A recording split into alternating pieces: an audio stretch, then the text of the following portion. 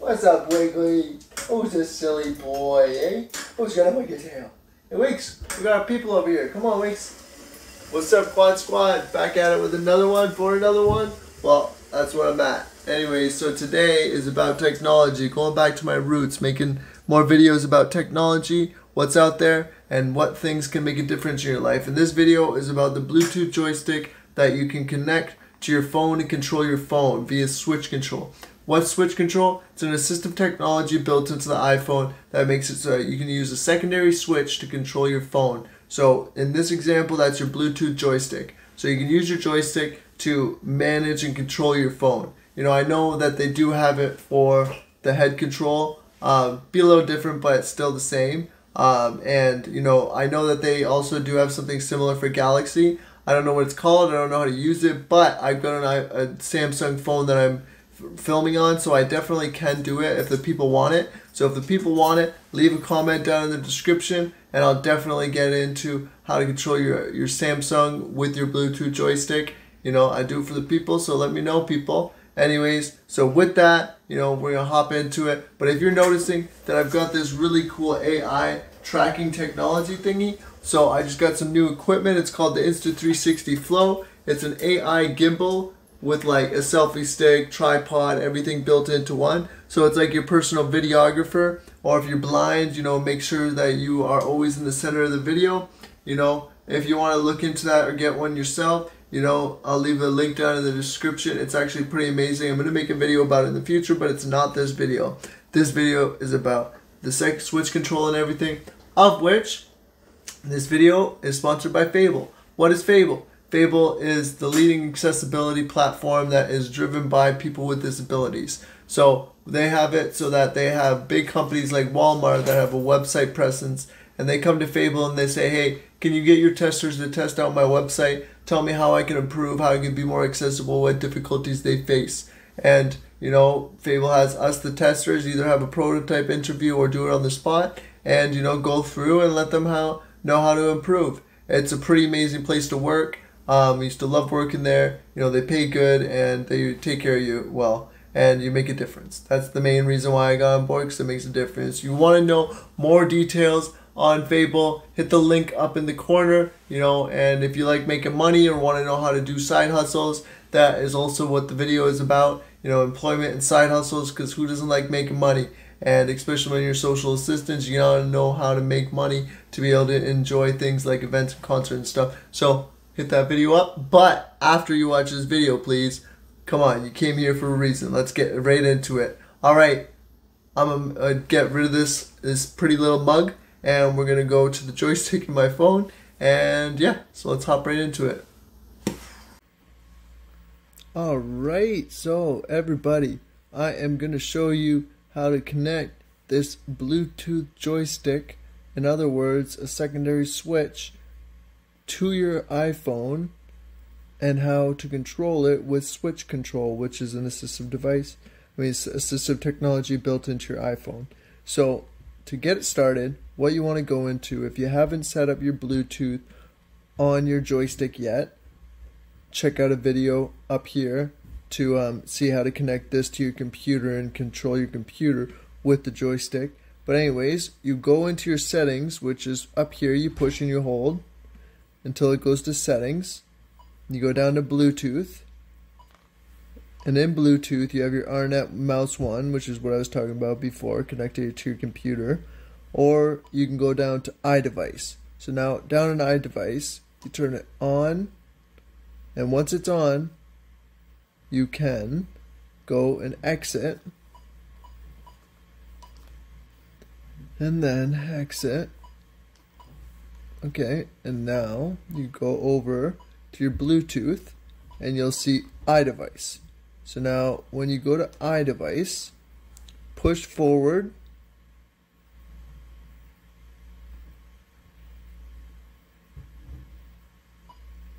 and then you push backwards,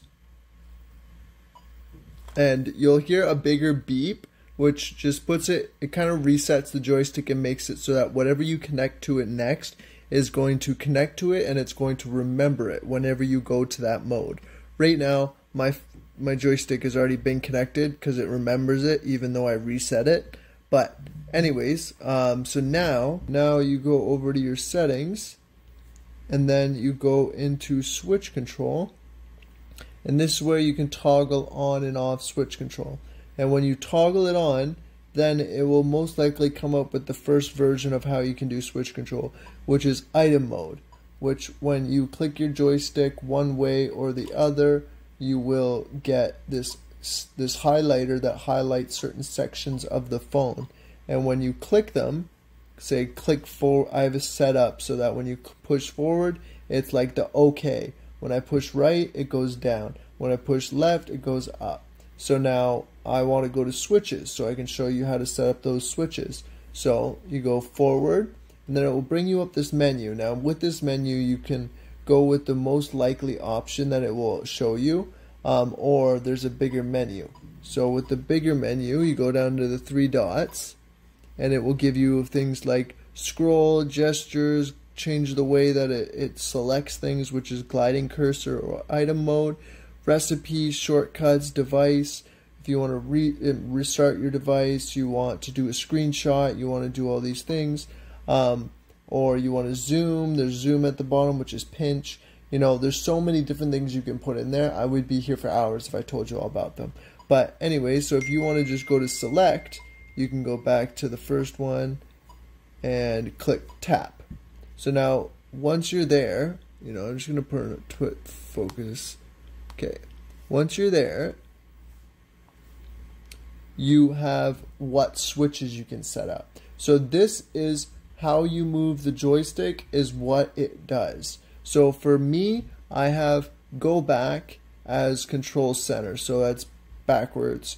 Medium back switch, so decrease. You know, I set these up for a while ago, but long story short, it's how you move the joystick. Double move the joystick, double right the joystick, short, long, medium. There's so many different ways you can move the joystick and get it to do a command, or whatever you're using to control your phone. So yeah, so that's how you set the joystick up for what you want it to do. So I have it set up left, right, forward, and back. Those are really the only ones I use. And yeah, and then there's recipes. Those are a little bit more complicated. Scanning style, you know, auto scanning time, you know, all of these things in depth. You want an in-depth video, hit me up down in the comments and I'll make a how-to video part 2, you know, in-depth switch control. How to set it up with this, that, different types of switches, etc. But right now I'm just showing you the basics, and this is the basics, you know. So for me, I set go home as backward joystick. When I do that, it takes me home. So then it's going to scan the items, and whatever I want to do, you know, if I want to go to notes, I go there, I go forward, I go right, right, I go right, I go forward. So then I go home, you know, I want to go make a phone call, etc. You know, say I want to go to the next page, you know. I go anywhere, I click forward, it gives me the most likely option, which is scroll right. Click scroll right, goes to the next page. Scroll right, goes to the next page. Scroll left, goes to the next page. And when you're doing a scroll, it doesn't throw the menu away. It keeps the menu open. So then, you know, you go there, you know, you want to do something else, you want to restart the phone, which is something that's not easy to do when you're a quad. So you go over, alright, restart the phone, and bam. You want to restart the phone? Yes, I do. And bam, and that's how it's done. So, you know, that's the basics, and I hope the basics helps you out. That's how you set it up, that's how you turn it on, that's how you use it, and that's how you use the basics of it. You know, the more you need, the more you learn about it, the more you use it, the more you learn about it, and then you'll know, okay, you know what, Nick, I'm having these difficulties, can you help me out with this? And ask those questions in the comments. I love hearing from you guys. I want to know what you guys think. Do you guys use it? What do you use it on? You know, all of these things. Wonderful little Wakely. Hey, Wakely. Wakely, come here. Up, up.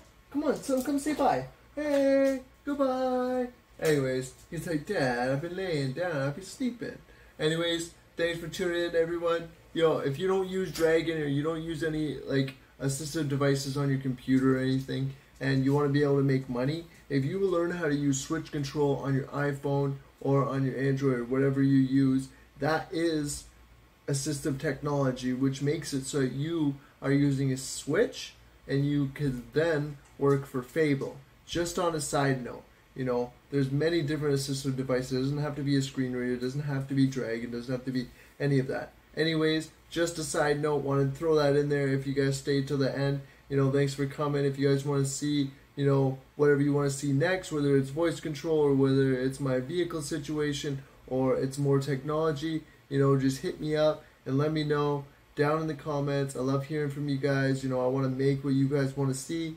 And, you know, anyways, with that, thanks for tuning in. Check out one of these videos in the top right corner or left right corner. You know, YouTube thinks you're going to like that one the most, and that one I think you're going to like the most. Anyways, let us know who won, YouTube or me. Anyways, take it easy. Peace.